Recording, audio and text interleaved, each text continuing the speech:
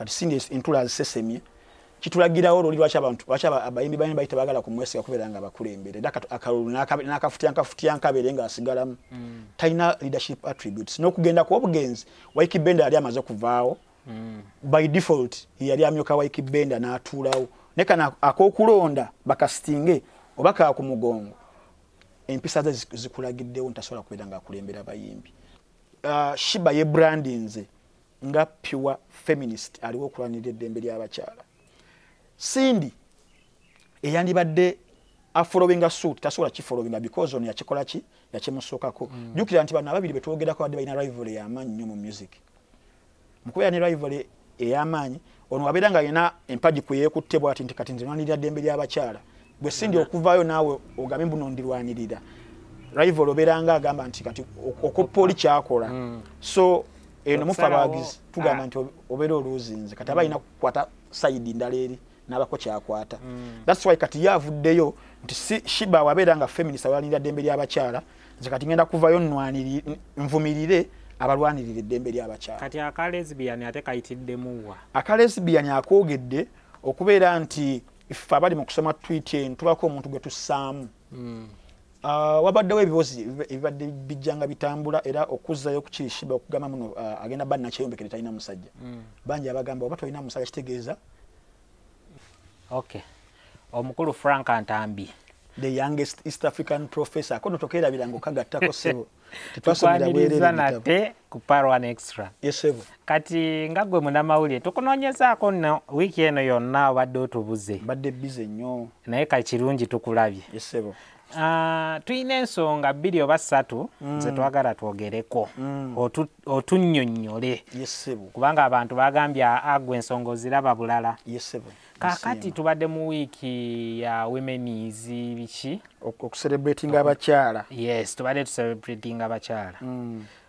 Twagala otubuuliremu abakyala bano okusinziira ku edda nga bino obusima bumenezidde biki tebiriiwo nakati engeri gye tuli mu wiiki y'abakyala munnange soka otubuuliremu gwe wokompeyalingamu okiraba otya kubanga tulaba eddembe ly'abantu sima eddembe ly'abakyala biki byonna ebyo byonna bizze tulaba abakyala batandise okukola emirimu egy'enjawulo anyway tubuuliremu okiraba otya edda kuba kati njagala nkuleetenga mu 1962 nga tumaze okufuna independence. Yes sir. Wetutandika okubeera nti wabeerawo ku bibiina oba abantu ab'enjawulo abalwanirira eddembe ly'abakyala. Okulwanirira eddembe ly'abakyala nkitegeeza nti waaliwo ebyali bitagenda bulungi. Omuntu yenna yenna ng'okuliddeko mu society ya Africa tufaanagana ensi ezisinga. Ekiri e Nigeria, kyekiri e Kenya, kyekiri e Uganda, kyekiri e Tanzania, kyekiri e Malawi ne mu nsi zonna zonna eza Sub-Saharan Africa. Nti bajjajja baffe abasajja abaami wabeerangawo ebintu ebitakkirizibwa abakyala kukola kagibeere emirimu nga waliwo emirimu gye bagamba nti gino gy'abasajja gino gy'abaami. Okugeza nti kyali kizibu nnyo okusanga omukyala nti ali mu ofiisi akola mulimu gwa ofiisi. Wodda ewaka omukyala nga bagamba asigale mu kiyungu kyebayita okusigala emmanju mu kiyungu tajja ku mwanjo. Abasajja nga privileges zonna eza society bazeesigaliza. N'abamu ku bo bakitwala extra mile bajjajja baffenga ne mu byokulya ebituuka bagamba omukyala tajja kulya nkoko tajja kulya magi tajja kulya mmamba ebiwooma byonna by'abasajja. Nga ku bakyala bagamba eyo tabu era nga bakikazako tabu nti kizira omukyala okukola kino. Naye modernization eno ne civic duties zigenda okujja nti ensi etuuka n'ebeera nga eva mu generation emu negenda mu generation endala. Nti oba abazungu bano nti mu byonna byonna bye batukolera ate si batuleetera okusoma. Mu kusoma okwo ne tubeera nga tuyiga ebintu eby'enjawulo societies eddala zikola zitya nga tusobola okubenchmarkinga ne tubeera nga tetuli ku kintu kimu. Kuba kati ffe bajjajja baffe bali ku kintu kimu kuva mu myaka eyo 1700 1600 1300 ng'omukyala kyalina okukola bamanya alina kuzaala abaana kulongoosa waka kola mirimu gy'awaka kulabirira mwami bye byokka. We bijja ku by'okukola omukyala talina kukola omukyala talina kuba na ssente okitegeera alina kudipendinga ku musajja essaawa 4. Anti nakati we bakola tulaba nti yes okukola kati kuzze naye nabo bafuuka ekizibu. Abakyala bafuuka ekizibu. Tebali nze ndowooza nti sides zonna mukama mu kututonda we yali atonda omuntu human omuntu ali kyekimu ali y'omu. That's why batugamba nti twatondebwa mu kifaananyi kya Katonda as a man, not man gender but man nti musajja mukazi man. We are created being. Yes, we are as a human being twatondebwa mu kifaananyi kya Katonda. So tosobola kukeera kyano ngamba nti abakyala beeyisa we bati bo bagira we bati akiba kyakwekwasa. So tugenda tusenvula ntulaba nka abakyala batandise okubala nga basenvula bajja ku mwanjo. Abakyala essaawa zino basanga nga baheadinga companies ez'amaanyi. Tuyina executive director wa Kampala essaawa zino aliko omukyala Damali Kisaka. Naye gwe yaddirira yali mukyala Jennifer Musi. Tulengera zi authorities ez'enjawulo bakagina tubalabye bali mu offices ez'enjawulo ez'amaanyi ate ne bakola bulungi. Kitegeeza nti embeera egenda ekyuka nti omusajja kyasobola okukola n'omukyala asobola okukikola. Fabamu abafunye ku mukisa n'okusoma ko tusomye mu classes mu bibiina ebyenjawulo nga n'abakyala bamba tusinga okutegeera n'obwongo. Mugenda bali okusoma nga Nankinga Jessica namba 1 Frank Antambi ndi namba 3. So lwaki kiba kimpa privilege okubeera nga ngamba nti omukyala musinga. Kitegeeza tulina bye twesinga nako nga ffe abantu. Omukyala alina byakusinga nawe olina by'omusinga. Therefore walina obbaawo omwenkanonkano. Kati omwenkanonkano gwe guzze gulwanisibwa mu societies ez'abantu abali conservative. Tugendako mu ggwanga lya Iran erikulemberwa obusiraamu Islamic State yekulembera bo balina enkola yaabwe ey'obuyisiraamu gye bagenderako ng'abakyala tebabakkiriza na kugenda kulaba mupiira mu kisaawe. Nti eddembe lyabwe ate balirinyirira nnyo nti n'omuntu avaayo okulwanirira eddembe ly'omukyala abakozesa omusango gwa nnaggumula n'okuttibwattibwa. Mukyalimu societies ezo ezeyisa bwe zityo. Tuba tukomye wano yaffe mu Uganda naddala mu industry gye nsinga okutegeera entertainment. Edda ng'abakyala batono nnyo abaparticipatinga mu firimu, mu kuyimba, mu drama emizannyo gy'oku stage. Naye tugenda okulaba guno omulembe ng'abakyala bazannya emizannyo gyabwe ku stage. Ba Mariam Ndagire tubalaba gye bali. Abakyala abayimba bayitirivu nnyo weebali. N'abasinga kati bakyali. N'abasinga kati bakyala. Nti kati omulembe tulina okubeera nga tukkiriza ffe ng'abaami nti walina obbaawo omwenkanonkano tukkirize oba tugaane. Ekyo nno abasajja abasinga kibaluma era tebakikkiriza kubeera nti omukyala n'omwami balina okuba nga benkana. Omusajja yagamba alina okubeera nga ali dominant eri omukyala. Anti kati amazima waliwo ebizibu bingi ebijjidde mu enkanonkano ogwo. Yes, omuli kati abakyala tubalaba abamu befudde n'abasajja so bawasa bakazi bannaabwe. Ndowooza ekiri mu ggwanga okiraba. N'abasajja bawasa basajja bannaabwe. Kituufu. Kati okidda ku sayidi y'omukazi ate y'oba omunyigiriza. Nedda kati wetubeera actually ku nsonga eyo mu ggwanga essaawa zino tusafalinga ebisiyaga byafuuse ekizibu. Naddala mu entertainment industry ate kati bika kubanga waliwo tweet ya Cindy simanyi oba wagirabyeko. Ngirabye era wonsanze wano nga ekyamazeeko ebyeyungula. Manyi bwe bayita ebyeyungula. Cindy tweet ye era okugisomera ku batuwuliriza. Kangezeko gibasomera. Ogirinaawo? Ngirina wano ye. Okay, kale. Cindy yagambye bw'ati olunaku lwa kutaano leero ng'ennaku z'omwezi 10 ennaku z'omwezi lwa ziri 10 ogwokusatu 2023 kigenze ku record nga Cindy omukyala omukazi mu butonde president w'abayimbi mu ggwanga erya Uganda bwe twandirowoozezza nti teyandibadde mu kifo ekyo oba kubanga tebaliwo balwanirira ddembe eryo kubeera nga naye ava emmanju ng'ajja ku mwanjo. Avuddeyo n'agamba n'akatutema era essaawa zino ffenna tukutte ku mitwe. Agambye since the other day I was wondering what to tell women specifically for Women's Day. So after a lot of thoughts, this is my message to women. Number one message. Unless you are a lesbian, don't join the feminist movement. You will end up sad, alone, and lonely. No joke. Mukukitematema mu Luganda. Agambye nti okuva luli abadde yeebuuza era ng'alowooza. Okuva ku Women's Day. Ng'anoonya message y'ebbaawo atanakola. Nti ffe abamawulire twamunoonya abeeko comment gy'atuwa n'atubula. Nga tamanyi kyakwogera era yagamba nti kuva ku olwo abadde yeebuuza bubaka ki bw'ayinza okugamba abakyala banne. Nabagamba naye olwaleero ekyokubagamba akifunye nga wayiseewo ennaku 2 nga olunaku luwedde. Nabagamba okuggyako nga oli muli wa bisiyaga omukyala tandise nga lesbian tewaliwo nsonga ya simba eyinza kwegassa ku mugendo ogulwanirira eddembe ly'abakyala kitandise nga feminism. Ojja kukomekkerera oli wekka oli munyiivu tolina kubudaabuda tewali muzannyo kati awo Kikyagezaako tegeeza mu nsonga eyo. Cinderella Ssanyu mukyala mufumbo yafumbira omwami Ojo yani mwami w'engulu ya film actor mukama n'amuyamba ayise mu relationships marriages ezitali nnungi kutwaliza awamu mukama n'amujjukira n'amuwa omusajja amubisebisa amuwadde obufumbo ali muza balina mukuzaala ndowooza mwana wa kubiri wa tweetingidde bino so mukama at least ye amujjukidde mu kumujjukira ate Cindy ye ne yeerabira nti waliyo banne abakyala abali mu kunyigirizibwa mu bufumbo gye bali ku mirimu gye bali mu maka gye bali n'okutwaliza awamu abali mu kunyigirizibwa waliyo abaana abali eyo abawala be baforcing okubeera nga bagenda mu bufumbo kitwandise nga child marriages ku myaka 9 omwana nga akakibwa okugenda mu bufumbo waliyo abaana nga talabangako nakulubawo n'olumu nga baana bawala nga bo babagamba nti omukyala talina kugenda ku ssomero okyagenda ku ssomero nga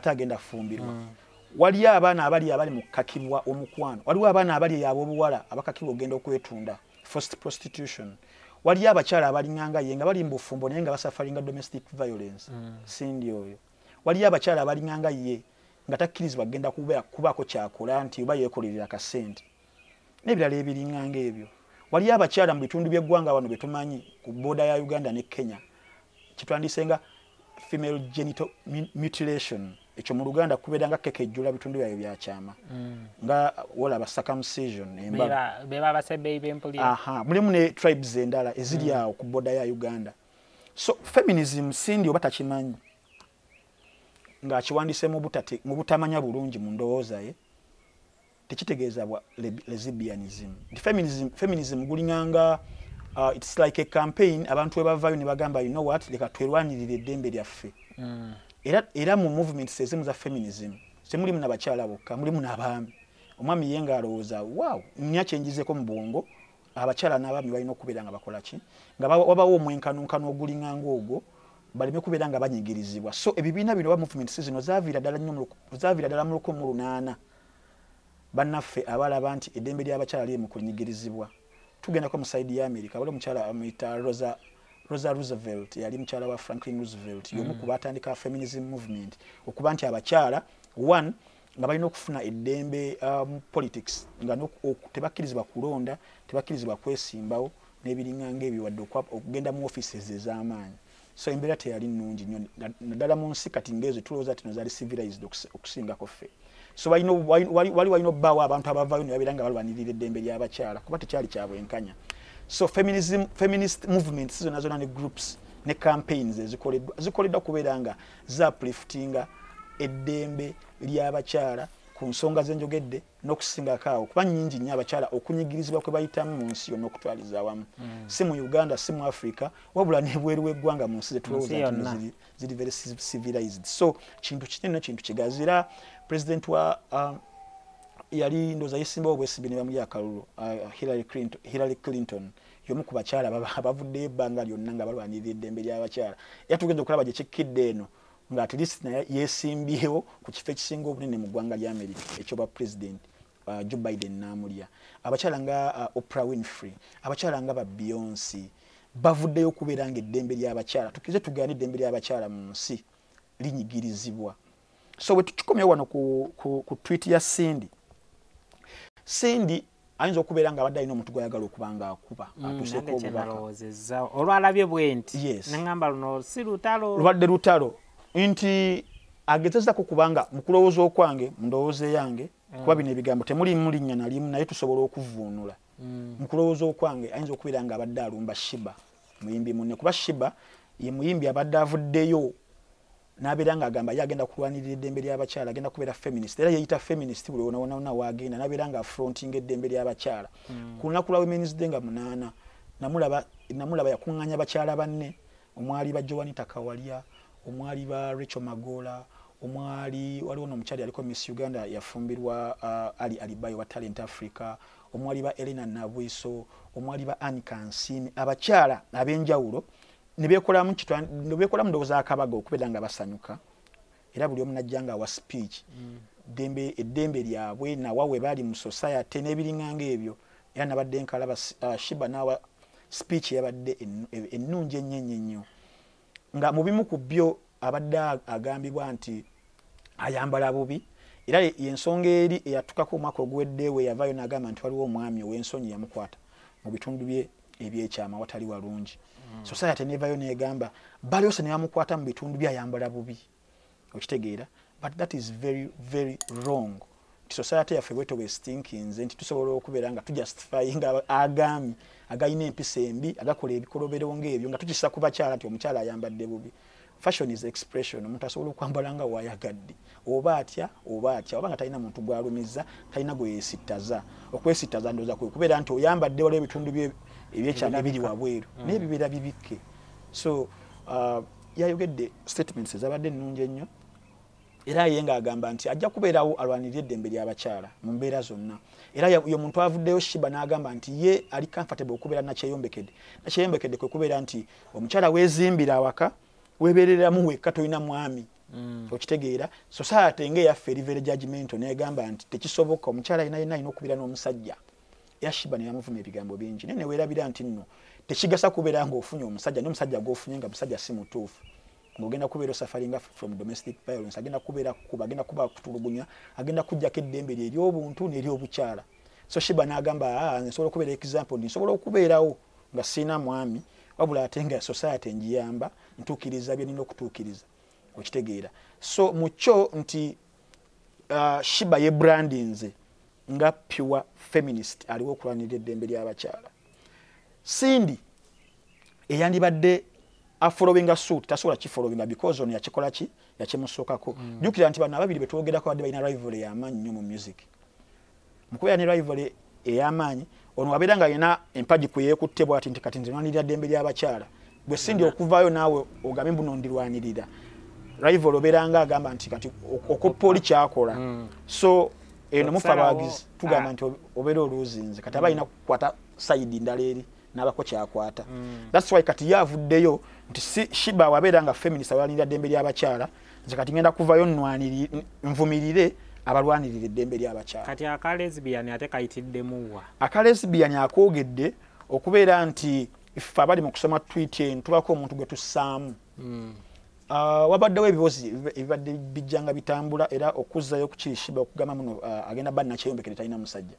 Bangi abagamba oba tolina musajja kitegeeza oli mu mbeera eri endala. Okitegeera so n'abeera ng'agezako kimutaagingako ekyo mu magezi.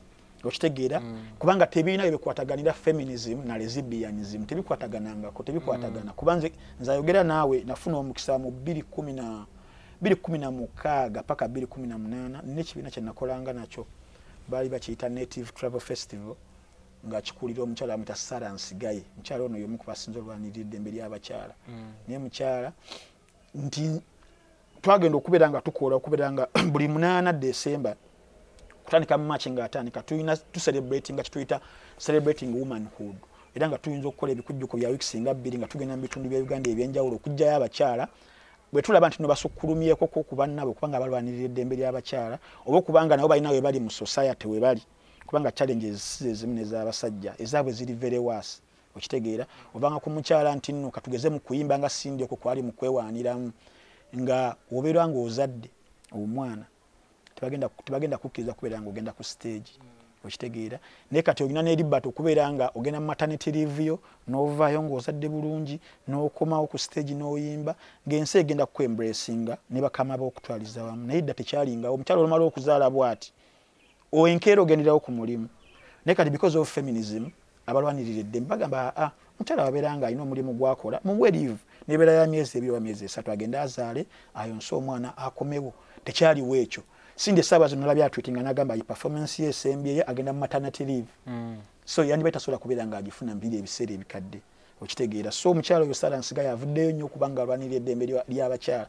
Omukyala Miriam Matembe y'omu ku avuddeyo nnyo okubeera nga balwanirira eddembe ly'abakyala. Yali ayeekera ebintu by'okkonjobola abakyala. Webale nnyo. Okitegeera that is all about feminism. Feminism kigambo kya luzungu n'ekitegeeza okubanga mulwanirira eddembe napakyo kiba kyakulwanirira eddembe lya sexes. Kati in this case bo bakyala feminism babeera balwanirira sex yaabwe ng'abakyala babeere nga nabo babalwamu ak'obuntu. So Sindi mu kukola statement eyo nze ndowooza yalivuddeyo ne yeetonda yalivuddeyo n'agideletinga neyeetondera abakyala naddala kuba mukyala abakyala kasabeera nga balina we bali balina movement ye balina we bagituusizza bali mu kulwana kwerwanako gwe ate omukyala n'ovaayo nobeera ng'obayisaamu amaaso kintu si kirungi nnyo ku mukyala ng'oyo gwe mbadde mpa ekitiibwa naye kati nkimwambudde sindabira ssanyu nkimwambudde abadde muyimbi wange nga mwagala naye essaawa zino ndi mukubuusabuusa ŋŋambe muntu kyono gwe ndi mu kwagala ng'omuyimbi wange ng'ali mu kukola bintu bwe biti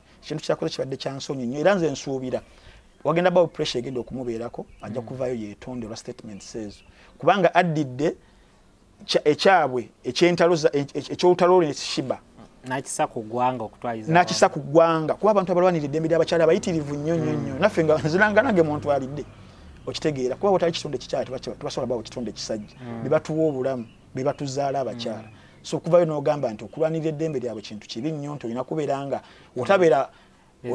otabeera lesbian Musiyazi nebuuziza lwaki yajoyininza ebintu bino konze kanoonye ku ntambi ono yabitegeera kuba kati Sindi alabye ekintu ekiri mu kutambula essaawa zino essaawa zino twalabye nga MP w'e Bugiri omwami Asumani basaalibwa ate Bolinze Bbiiru eyali yagobwa mu 2014 ey'okulwanisa ebisiyaga okubeera nga biri irigo mu ggwanga bako mu 2014 bali baliisa ne president n'ayiteerako omukono naye waliwo abagenda mu kooti ne badduka ne bagamba nti baliisa parliament yaliisa kukola mutewera kati likomyewo 222 baze ne bayite bolinga naye kivuddeyo wetujidde wano nga basaalirwa ali mu kaaba agamba nti government tegenda kubanga emuyamba kuba mu kubeera nga baliisa oyinasooka n'ogenda mu finance ministry n'ebeera ng'ekuwa kitwandiise nga certificate eyo ebeera eraga nti implications kiwe tuyise etteeka lino tekiri ku kyabisiyaga kyokka buli tteeka eriyisibwa mu parliament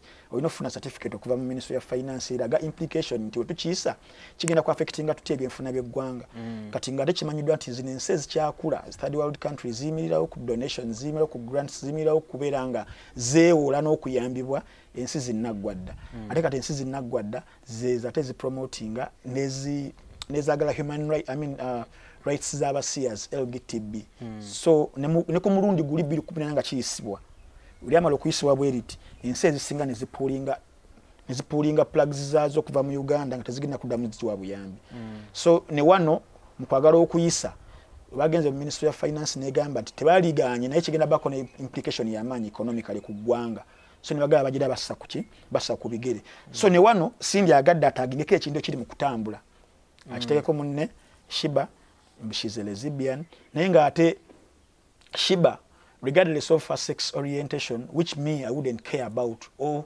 whichever person muntu yena yamanyi sex orientations ze wabanga tabitulaze tabisize baana baffe n'ebiringanga ebyo I would care less okitegeera naye eyo si yandibadde ensonga kati atenze bwe ntunulamu ate ndabanga ona Sindi atagezaako kipromotinga tali mugezako kipromoting kuba ekyo nzize nkiwulira nga bagamba nti gyoko mu kwogera ku lesbianism homosexuality ng'omuvumirira obeera oli mu promoting nze nange kyemmanyi si kyekyo kuba kibeeranga woyinza okungamba nti lekera okwogera ku sitaani buli gyokoma okumwogerako abantu bagenda kubanga bamwagala okitegeera katonda tuba tulina okulaga ekibi n'ekirungi katonda ye mulungi sitaani ye mubi so ne wano mu bisiyaga olina obyogerako mu bubi bwabyo n'oyogera ne ku sayidi eno ennungi n'alondamu naye mukyo mu kumaliriza Sheebah kalungi ye mukyala avuddeyo gwe twalabanga from nowhere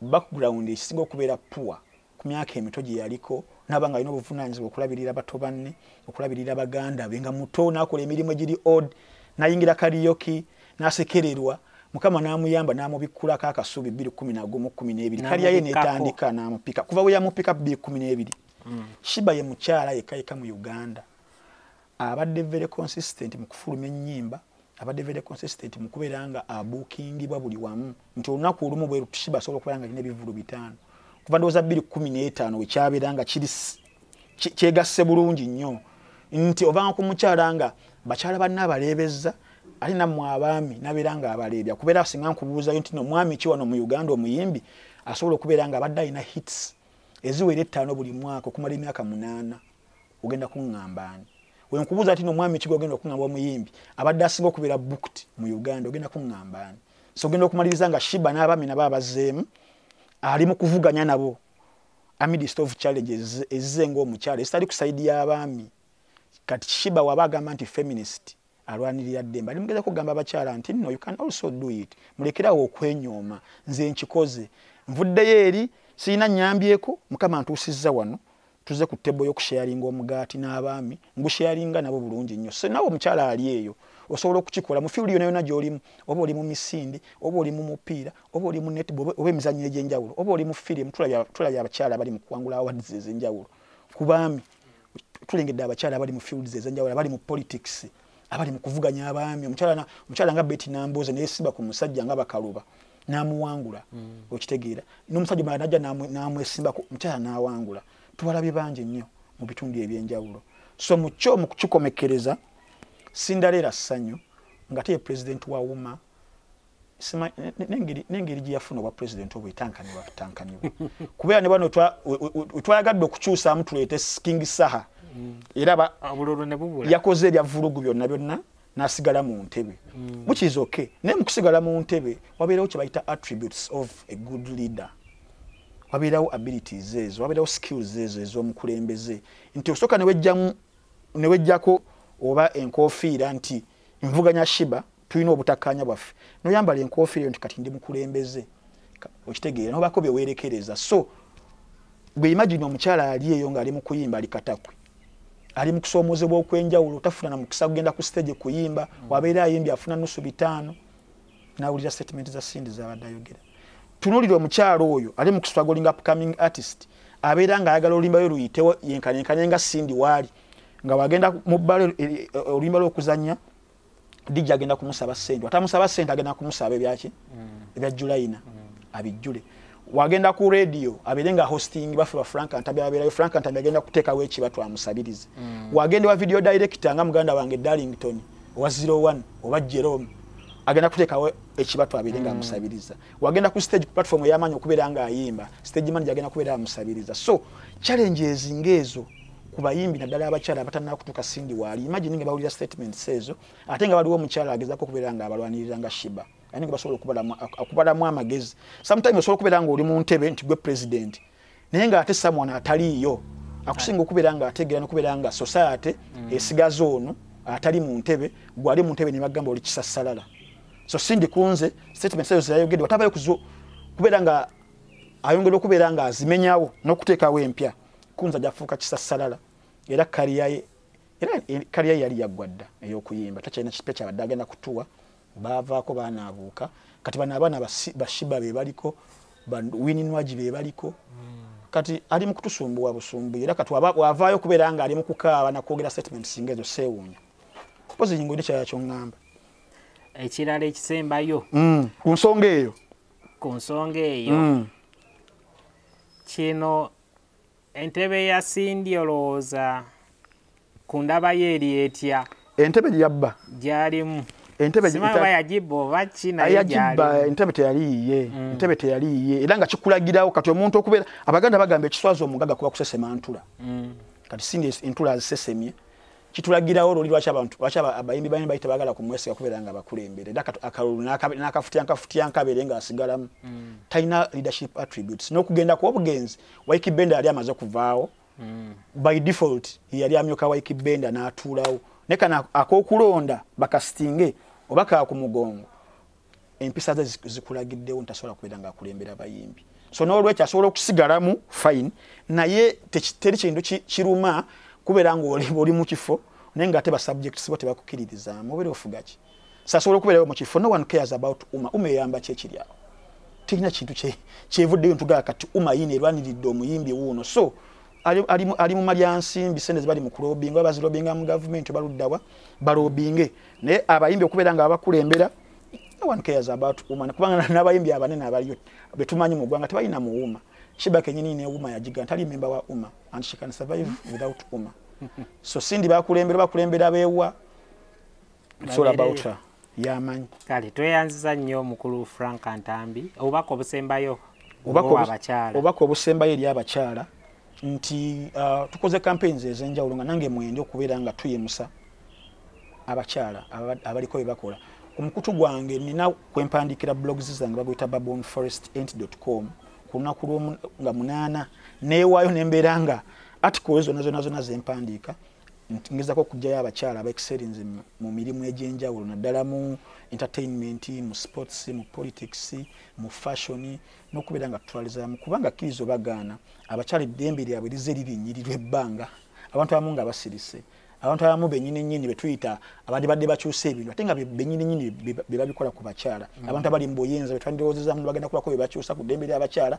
bennyini nga bali mu diviolatinga so ng'omuntu asobola okuvayo n'agamba kannumirirwe eddembe ly'abantu bali mu kuyisibwa bubi omu n'omuntu agamba nti bannanga abakyala bano bali mu kuyisibwa mu mbeera entali nnungi kanveeyo nwanirire eddembe ly'abakyala. That is feminism. Me personally I am a feminist too. Naye ate ndi musajja ndi mwami ali straight alina omukyala alina n'omwana so omanyi wovaayo n'ogamba nti oli feminist nga totaddeeko bajja kugamba oyo musiyazi kubanga already esindi yakitaddewo kati be bali mu kwogera naye am a very straight person alina omukyala alina omwana nenwanirira eddembe ly'abakyala. am a feminist like Sheebah, like Anne Kansime, like Elena Nabwiso, like Sarah Nsigaye, like omukyala oli Miriam Matembe n'abakyala abalala abavuddeyo okubeera nga balanirira eddembe ly'abakyala. So abakyala mwena abali eyo musobolerera ddala okubeera nga temwenyooma emirimu omusajja gy'asobola okubeera nga akola. What man can do, man can do, woman can do. So temuddamu kwenyooma, muli much more than what the society kyebalowooleza kubanga mmwe abatuwa obulamu watali mmwe naffe tetwali baddewo. Kale sibula abalabi baffe basibula ngamba nyongero bajjukiza bane t-shirt eno ginyambadde ya munno waachi munno waachi ene kugamba nti gwe ayina sibu oba ina smartphone ng'oli ku Android genda bugenze ku Game Store otekemu munno waachi ku downloading Google Play Store anti eno iPhone ye ina Game Store Android ina Play Store oba Google Play Store kati oba okozesa Android oba iPhone genda yo bugenze ofuna application ya munno waachi otekamu test email yo omazo okugitereka mu simu kibayita downloading notekamu email address yo notekamu ne password nobeera nga osasula emitwalo 3 gyokka nobeera nga olaba films nga mutwalo gumu kubanga bateekako firimu empya n'enkadde bavijezi bonna aba Uganda era wenviriddeyo nga waliwo firimu ze bauploadinzeeko zogenda okubeera nga olaba okuli firimu nga The Silent Twins, Sanctioning Evil, The Friendship Game, Mission Majnu, The Watch ne The Banker.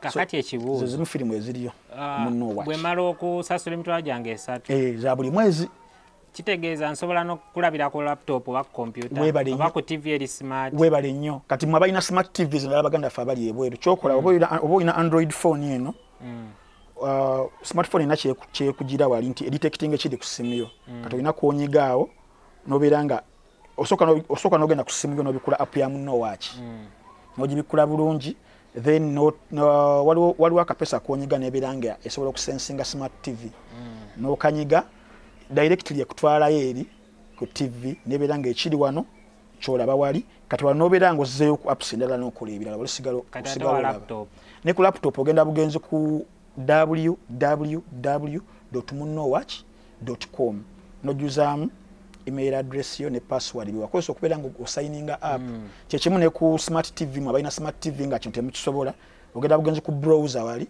nojuzaamu www.munnowatch.com nobeera nga otekamu logins zo nowerabira firimu kuba vijezi bonna aba Uganda ne firimu ezitali njogerere mwabagala series abagala soaps byonna byonna Munno Watch bye bikutuusaako. Kale tweyanziza nnyo ssebo. Amina ssebo.